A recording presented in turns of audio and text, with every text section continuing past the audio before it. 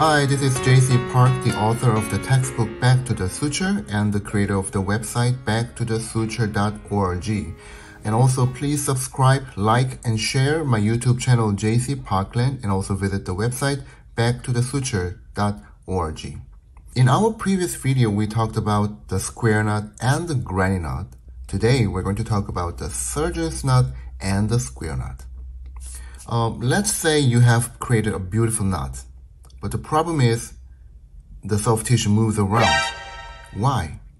Because you achieved a very strong knot security, but you failed to achieve a nice loop security. You have to achieve both of the knot security and the loop security. Wow! And how do we achieve the loop security? I will show you by showing a surgeon's knot. But before I show you the surgeon's knot, we'll start with the square knot.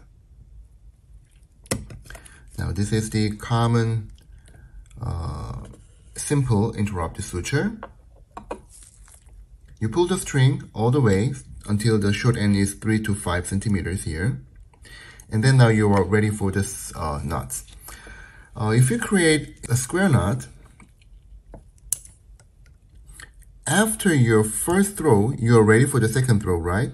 But if you apply the tension, and then if you just let it go, and you will see that the suture pops up. This is especially the silicone model, that is why it rebounds so well. But in a real soft tissue, it doesn't really bounce well, but almost the same reaction happens. It automatically loses its tension. And then eventually you're going to lose the whole loop security. So in a second throw, and then maybe, yes, you will create a very tight knot, but the loop is so loose, so it is no use at all. And how can we apply the tension to the first throw before the second throw? That is why we are doing 2 rotations. Not a 1 rotation, but a 2 rotation around the needle holder. These 2 rotations will provide a friction. Now it stays there, right? If you look very closely, it is still a little bit loosening, but it's whole way better than the square knot. So these 2 rotations, it kind of apply the friction to each other and also to the soft tissue, and they stay there and you do not lose too much tension. And if you carefully do the second throw, and then, okay, this is not a bad knot at all. You get the tight knot security, but also you get a very nice and firm loop security. But the one disadvantage of the surgeon's knot is the knot size. The size of the knot becomes bigger and bigger because these 2 rotations. So there's a chance that you will get a food infection or the plaque accumulation at the knots. And also the knot itself will apply mechanical damage to the soft tissue. So in a very delicate soft tissue, maybe you want to do the square knot, not the surgeon's knot. But in a general surgeries, maybe the surgeon's knot is the best knot that you can do. But can we do better? Yes, we can better provide the tension to the loop security. And it's called SNAP. Surgical knot anti-pulling. Actually, in this pulling means Korean.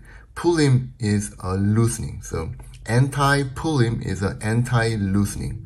But, you know, I mixed it up with the English and Korean. Okay. You do the 2 rotations, and then this is the first throw, right? At this point, do not stop. This is what I do. This is a snap. You literally give the snap. 1, pull it a little bit more. 2, pull it a little bit more. And 3. And then if you let it go, do you see the lumps are created around the soft tissue? Which means that the loop is so tight and the knot is kind of almost buried inside the soft tissue. Why?